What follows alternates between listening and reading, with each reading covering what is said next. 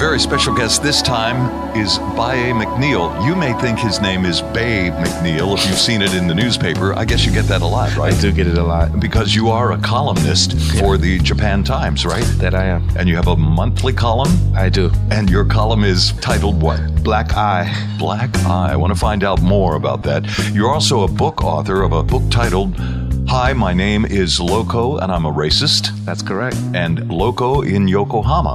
And I understand you're also a lecturer. I am. I do some lecturing at Waseda University and Hosei University. And what do you lecture about? I lecture about hateful issues in Japan, race issues in Japan, and that kind of thing. All right, we want to get into that. By the way, we're meeting at the Pink Cow. You come here often, right? I do. I love their burritos. It's perfect. I love them. We're going to have one before this interview is finished. Excellent. Burritos at the Pink Cow, that's the thing to try, right? Yeah. All right, Baye, what kind of topics do you write about in your column?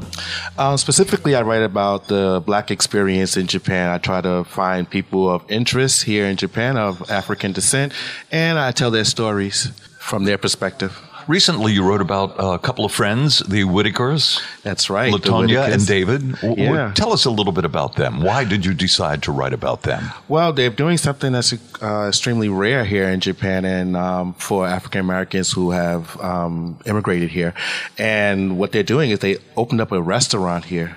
And I wanted to get the background on how they were able to pull that off, because that's hell of a coup. Yes, it is.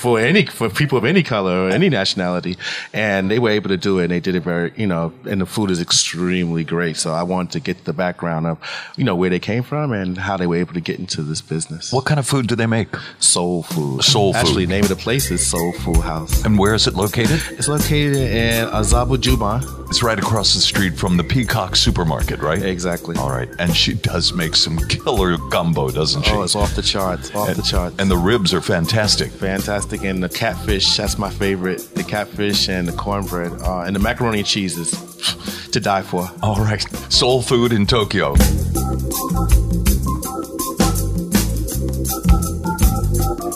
You also wrote about another couple who are doing something interesting here. That's right. Henry and Sasha Seals, and they opened up I guess you call it a bakery, and it's called the Yum Cupcakery, and they've made some awesome products. I've eaten some of their products, and it's really great. And really where great. Are they located? Actually, I think the bakery is out of their home, so they built a second kitchen especially for this. Okay. Yeah, they've been doing this for I think they launched in August of 2015. So. And to date, they've been having extreme success. I think they just got a contract with Segafredo. Wow, that's big. Yeah. So they'll be distributed nationwide? I believe so. Because Segafredo they have stores all over Japan. They do. They do. The Italian cafe company. Yeah. Do you think Black Americans here in Japan have a more difficult time than other foreigners, or do they get a fair shake? I think they get a fair shake, but at the same time, I do think it's more difficult because I think Japanese are less familiar with people of African descent than they are with people of Caucasian or European descent because, there's just not as much information about us as there ought to be. So that's part of the reason why I started writing for Japan Times, to just increase the amount of information about what we're doing here and why we've come here. And again, your column is called Black Eye. Black Eye. Can we find that online? Yes, you can. Just go to Japan Times website and look up Baye McNiel or look up Black Eye, and you'll come across all the articles I've written. I think my first article was in 2014 in August or September, so check it out. You've been doing this for a while. Been doing it for a while now, yeah. What's your background in writing? I used to write for a newspaper in New York before I came to Japan. It was a local paper in Bedford-Stuyvesant, Brooklyn. I focused primarily on issues surrounding gentrification that was going on in the community at that time.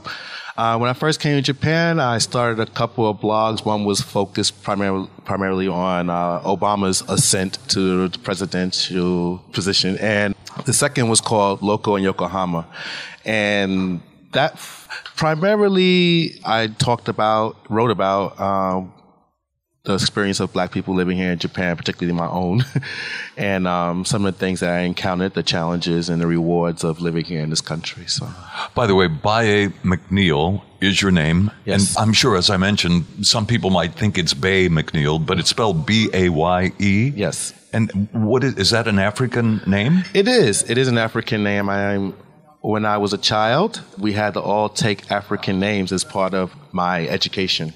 And that's the name I took on. It's a Senegalese name, and it means straightforward. And that's you. That's me. That's what you do. That's what you write about. I try to live up to my name. Yeah, you certainly do. But the Irish name on the end, McNiel, you don't look like a McNeil. Yeah. But I'm sure anyone who's familiar with the history of America knows why African Americans have these European names, but I'm not going to get into that right now. All right.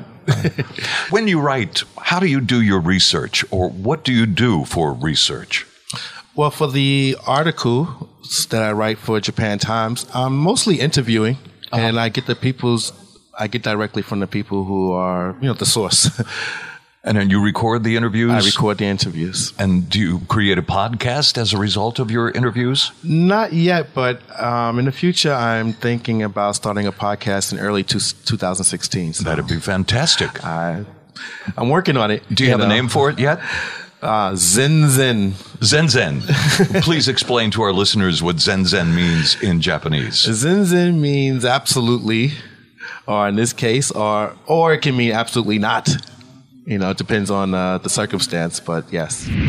Do you find that there's any racial discrimination for foreigners in Japan? Well, if you read the media, if you listen to people talking about their experience in Japan, you'll hear a lot of job discrimination, housing discrimination that takes place in Japan. So that, for the most part, that's where you'll find it. My personal experience? Yes. I haven't personally experienced any housing or job discrimination. The only kind of discrimination that I would say I experience on a regular basis would be the kind that is on a person-to-person level, as, for example, people avoiding you or evading being around you or treating you differently based on the fact that you're not Japanese, that kind of thing. By the way, you mentioned that you're from New York. Is that right? Where about in New York? Brooklyn, New York. All right. A lot of people from Brooklyn listening right now. I hope so. Shout out to all of our listeners in Brooklyn. Big up to Bed-Stuy, Crown Heights. Do you feel safe here in Japan? My personal safety? Yes. Yeah, no, I don't feel any threats to my personal safety here in Japan. It's a very safe country, notoriously safe country. You don't fear guns, anything like that, terrorists? The big things that are happening back in the USA that everybody's afraid of right now. No, I don't feel afraid of any terrorist attacks or gun violence. It's just something that you're not going to encounter here in Japan for the most part, as of yet. As the 2020 Olympics approaches, who knows, that might change. That can change overnight. So, but right now, no, I'm not concerned about that at all. Do you feel safe walking on the street late at night, maybe even down a dark street here in Japan? Oh, yeah, absolutely safe. Yeah? No concern whatsoever. Would you feel safe in New York? Yes, absolutely safe in New York, yeah. You don't fear guns in New York or violence or... I realize that it exists and is out there, but I know growing up as a New Yorker, you learn to just accept that as part of the environment, and there's no sense in walking around in fear of it wherever you go. If it's going to happen, it's going to happen, and just be alert, but not afraid. You know what I mean? So I was trained by nature to be alert to what's happening around me, but not to be afraid of it. So no, I don't walk around in fear in New York or in Japan. What are some of the benefits of living in Japan?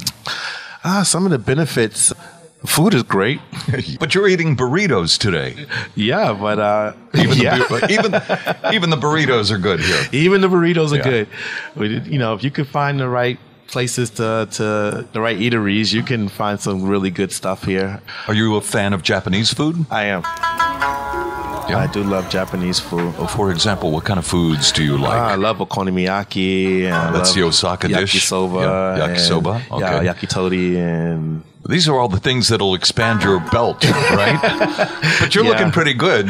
I've been dieting of late, so I've gotten down to a pretty decent weight. I'm still working on that, but now the holiday season's here, I might put on a few inches. That's for sure. Other Japanese foods that you like? Are you into sushi? Are you okay with that? Yeah, I love some sushi, but once you get a taste of some really good sushi, it's hard to go back to to the hutsu.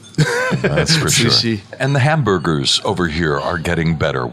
They are getting better. I love to go to, what's my favorite spot over there? The Hawaiian burger, Kua Aina. I love me some Kua Aina burgers. With the pineapple on? I don't do the pineapple ones, but they do have some really good burgers there. Have you ever tried Teddy's Bigger Burger? I have not. In Harajuku, you know where Condomania is? I do. About 2 minutes from Condomania, walking in the direction of Shibuya, there's a little side street that comes out. Right. Just next to the side street, on the second floor, Teddy's Bigger Burger. That's your recommendation? Absolutely. Okay. You got to try that. Will do.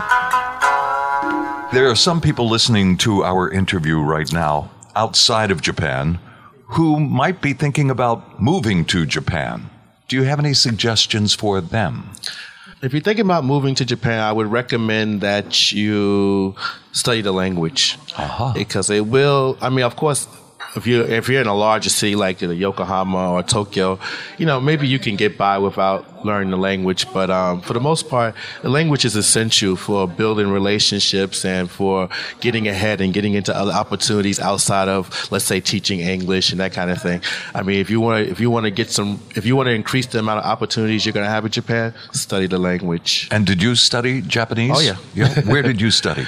On my own. Yeah, on my own. No classes, no school. Classes, no lessons, nothing? Just everyday life, daily life, you can pick it up. I mean, it's been slow.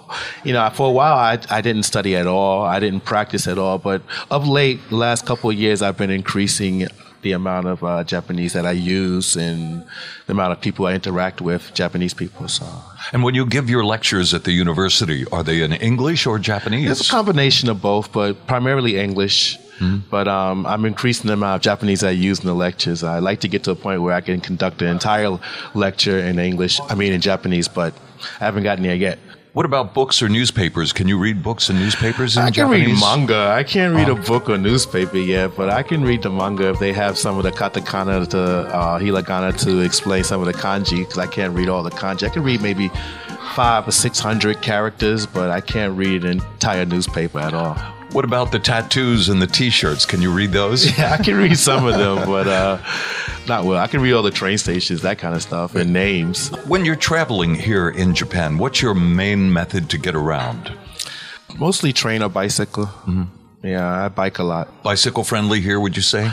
Oh, that's a strong word. No, not friendly. But not friendly? Not friendly, because a lot of times you find yourself on the sidewalk and then you're, struggling to get through people. Or if you're in the street, the biking lanes are very tight and very close to the curb, and easy to get a flat or bang against the curb easily. So, sometimes it's a little tight. It depends on where you're at. Like in Yokohama, a lot of the streets are tighter than they are here in Tokyo. So. Do you belong to any bicycle clubs? Our friend Don Morton has a bicycle club. Oh, really? A film critic, movie reviewer for this show. He has a bicycle club, and they go out every Saturday and Sunday, and they bike around Japan. Really? That sounds fascinating. I would like to get into something like that, but as of yet, not. The name of his bicycling club is called Half-Assed Cycling. Half-assed cycling? That sounds perfect for me.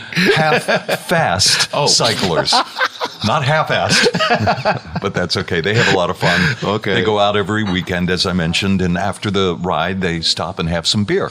Wow. And they have parties from time to time. And then they're finished cycling for the day, I hope. Yep, that's pretty much it. Okay. After the beer. Getting back to the African-American experience here in Japan, if someone is an African from Mexico, would he still be called an African-American? Or an African from Canada, would he be called an Afro-Canadian? I think you have to ask those Mexicans and those Canadians who are, when that's the case for them, because I'm a big believer in self-identification. Mm-hmm. However you self-identify, it's up to you. Oh. I'm not big on the African-American title, personally. Just American. I'm just American. Right? I'm just a human, for the most part. So I think that's one thing that I've learned since living in Japan. One thing that I've embraced is that, I think it's more important to be a man or to be a human than it is to identify with these nationalities and these cultural identifications. I think that's part of the problem with the discrimination. I think that there's so much differentiation between cultures, and that causes a lot of these misunderstandings and miscommunication. So we have some African Americans here in Japan who are doing very well in the world of show business, right? Yeah, there's several. Yeah, Olagul, he's on TV all the time. There was even a Halloween mask of him. Did you see the Halloween mask? I have not, and I cringed. I cringed to see it. It was not complimentary, I should say that. There were several people wearing it on the street in Roppongi. Then, of course, we have the guy who does the enka singing. J-Lo. Yeah, there's Chris several. Hart. Chris Hart is doing extremely well. Yeah. Dan Smith is doing great in the world of TV. Oh yeah, Dan's a great guy. I interviewed him a few months ago. And what was the topic with Dan? What was he doing at Fox? The kind of things that he's been able to accomplish since he's been here in Japan, and he's had a remarkable run of success since he's been here. So. He has. It's truly amazing. He also was like the personal assistant to Michael Jackson whenever Michael Jackson came here to Japan. Dan's the man. Dan is the man. He's getting around. Let's switch to politics briefly.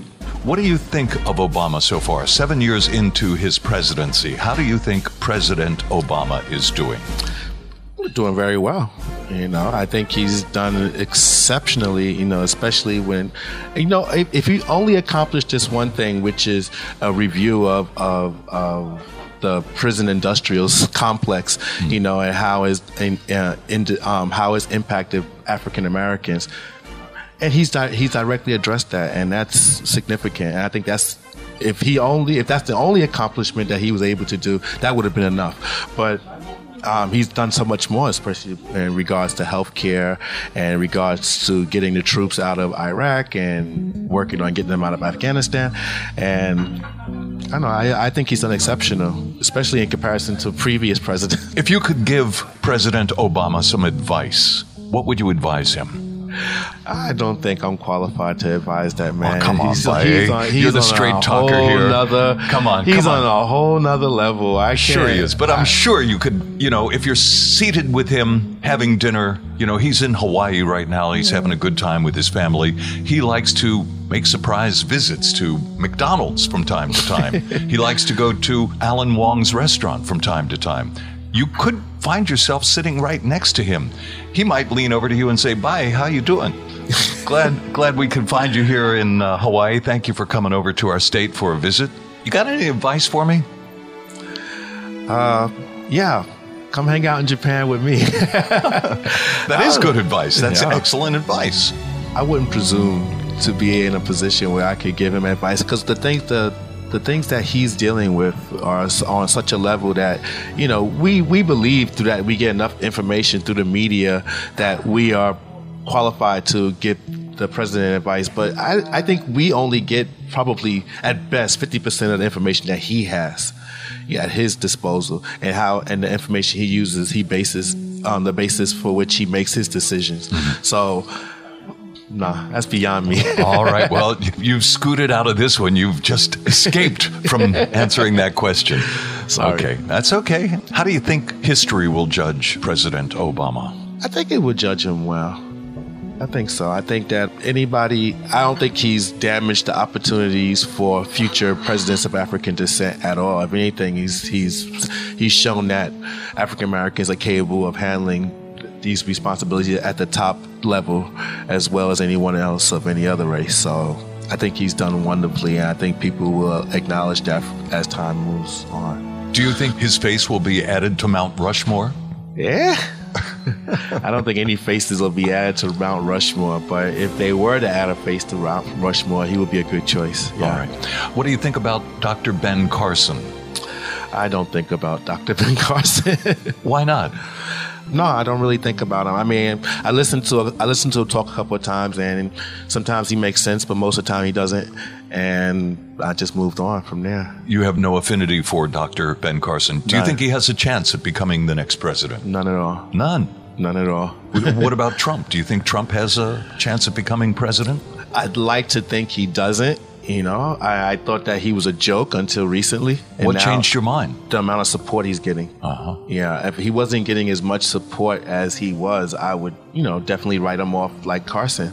But he's getting a great deal of support.